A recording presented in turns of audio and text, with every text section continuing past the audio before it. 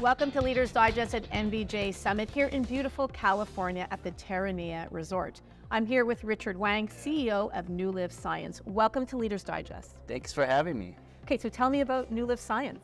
Sure, it was started in 1997 by my uncle and father. I am the second generation, and their focus, the company's focus has always been on translating traditional Chinese medicine into proven and effective therapies that we then translate into specialty ingredients. Can you give me some examples of some of the ingredients that you have?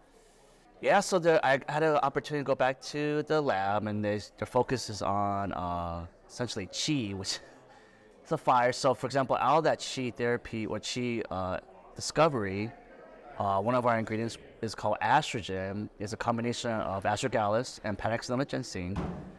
And what they found there was it could potentially help with keeping your gut biome less inflamed. And through that process, better absorption and better bioavailability of certain nutrients. And what are some other examples? The one I just took last night is Xylaria, which is actually a really cool compound. The primary ingredient is Xylaria nigripes, which is a fungi found inside termite nests. And it's supposed to help with deep and REM sleep and to help you wake up feeling refreshed. And I take it religiously when I travel. So you mentioned your second generation. Tell me about your leadership style. Does it differ from your father? So I grew up with a very old school Asian father, as anyone, or I guess you could call any old school father. They were big on action, less on words. So when I joined the company in 2010 actually, there were a lot of processes or procedures in place. It was really ad hoc because their focus was just on scientific discovery and marketing those discoveries, right? I had come from AT&T, UCSF, Emory University, but even then I had zero idea what I was doing. And it was really been less than a trial and error. So we learn, we grow, we try to emulate orgs that we admire, and we try to not emulate the processes that other bad orgs may have. And then from there, for example, there's one company I really, really admire out there, Patagonia. The founder's ethos, like it bleeds through entire org. Everyone embodies that belief of environmental stewardship, care for their team. I think they have an on-site daycare center, which I think is amazing. And I think their focus on new parents is it's an organization that cares, and they're still for profit, which is amazing, right? So you could do both. Can you tell me why you chose B certification? When we first came across it, we're like, whoa, this is pretty sweet. This is literally everything I've been kind of looking for. I didn't know what I was looking for, but it's like a perfect balance of the greater good and also your organization, right? And, I think B Corp does a really good balance of that, of making sure that you could, run a profitable business. At the end of the day, we need to run a profitable business, but like, how do you support your network? How do you support your community? How do you support your workers? How do you support supplier network, so on and so forth? So it's really cool. And the really cool thing about B Corp is they audit a lot of the stuff you do and a lot of the docs you send in. So it's really real. Like, I'm not going to name other orgs, but sometimes it's just a checkbox. But this one's like, no, we want to see your P&Ls. We want to see exactly how much more executive pay is than the average pay. We want an audit of this and that. So I think because the audit process or the vetting process is so intensive, there's not a whole lot of orgs in our space that are B Corp certified. I think on the supplier side, maybe two hands you count them. So we're very, very, very proud of that. So it's kind of an accountability. Yeah, it keeps you honest. The cool thing about B Corp too, every year is you have to commit to a couple goals minimum, and then they hold you accountable to those goals because you broadcast those goals, and then you share it with your team, you share it with the B Corp community. So for example, this year we wanted to get back out into the wild. So we have paid time off for everyone to do volunteering. And we do that now twice a year where everyone just takes time off just to volunteer. So it's pretty cool. I always tell people you get paid to pick up trash for 2 hours and then get the rest of the day off. It's pretty sweet. It's a win-win for everyone. I have to say, I love your passion. I love how you're trying to make changes, but how does your dad feel about all these changes and your leadership style? I love my father. I know he did everything he could for us growing up. I love you, Dad. But, he's so old school. I was just having this conversation with someone else with more old school parenting as well.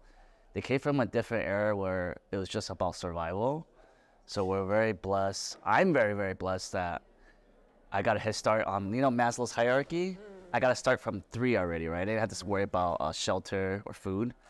So I already got to that point where you could try to focus on self-exploration, creativity, self-actualization, so on and so forth. So I know he's proud. He may not say it. But I know deep down inside he's super proud of everything we've accomplished to date.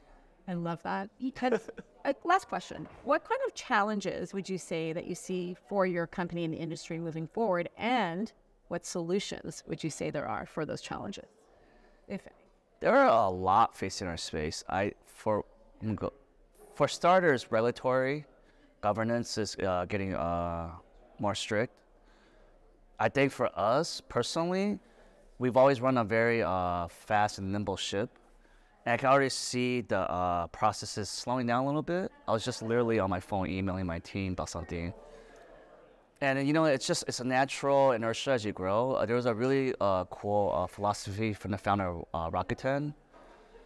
The rules of 3s and 10s. So every time your headcount triples, the communication lines increase 10x. So long story short, whatever worked for you when you were maybe let's say 30 people, when you get to 100, it doesn't work anymore. Everything breaks. The way you do meetings, payroll, marketing, everything is break because the communication lines have increased exponentially. So you have to completely revisit all that. The opportunity for us is we already know that in advance that, man, these communication processes got to slow us down. Everything's going to take longer and longer. How do we future-proof that and try to put as many procedures in place that we could still maintain a high ops tempo, high cadence going into the future, right? We have a pretty flat hierarchy. There's a ton of autonomy for most of the team. In fact, I joke I might say no twice a year, if that. So we want to keep that, and so people could make pretty high-level decisions and obviously take accountability for that. But as we keep growing, hopefully we could keep that kind of operational culture. Another thing for us is humility and family. I love that. So again, going back to my parents, right? My father, like I never got to break bread with him because he was just busy surviving, right? Yeah. So we're super strict on that. By 5 o'clock, 5:30 latest, everyone's out. I don't care what you guys are working on. I want to make sure everyone breaks bread with their kids at home. In 17 years at NuLiv, I did a couple years right off grad.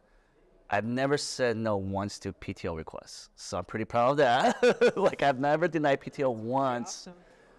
Awesome. Because at the end of the day, like work is work, it comes and goes. But a major like milestone in someone's life, like you can't deny that to them. It's such an important thing that I personally missed out a lot on. Like, and again, there's no one's fault. We're just trying to survive, right? Totally. So generation. Yeah. It's like so different than the other. So now it's so important that I hope everyone's part of those important milestones. Yeah. I think I've only missed one school event for my kids, so I'm really, really proud of that. So. Well, congratulations. It sounds like you're an amazing leader, and everybody who works for you is pretty blessed. So it sounds like it's a great company. They also probably are annoyed because I do bug them a lot. So, but other than that, I think. Still a business. Yeah, yeah. So I love that. Thank you for doing this today. Thank you so much for having me. I was going to end with a joke, but it's fine. And thanks to all of you for watching Leaders Digest at NBJ Summit. We'll see you real soon.